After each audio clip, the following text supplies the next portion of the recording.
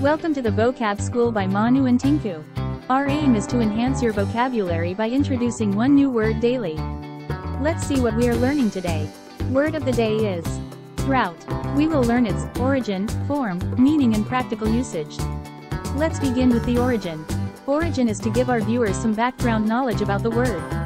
What we know. From Old English drugo, means continuous dry weather injurious to vegetation. Dryness, from Proto-Germanic, drugathas, from Germanic root, dro, dry, with, etho, Germanic suffix for forming abstract nouns. Drought was a Middle English variant continued in Scottish and Northern English dialect and in poetry.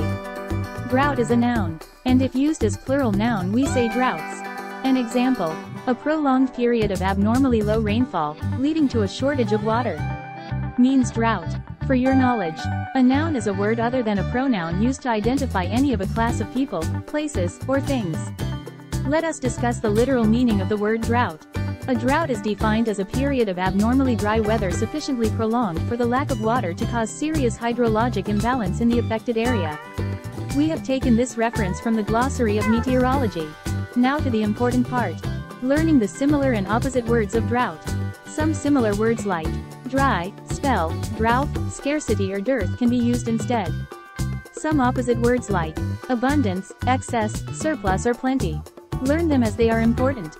The final phase of the video is where we learn the practical usage of the word of the day. We can use drought as following. He ended a 5-game goal drought.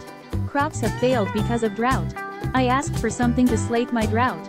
So we learned the word drought today. If you learned the word of the day and enjoyed watching the video, please do not forget to like, subscribe and share it with your friends and family.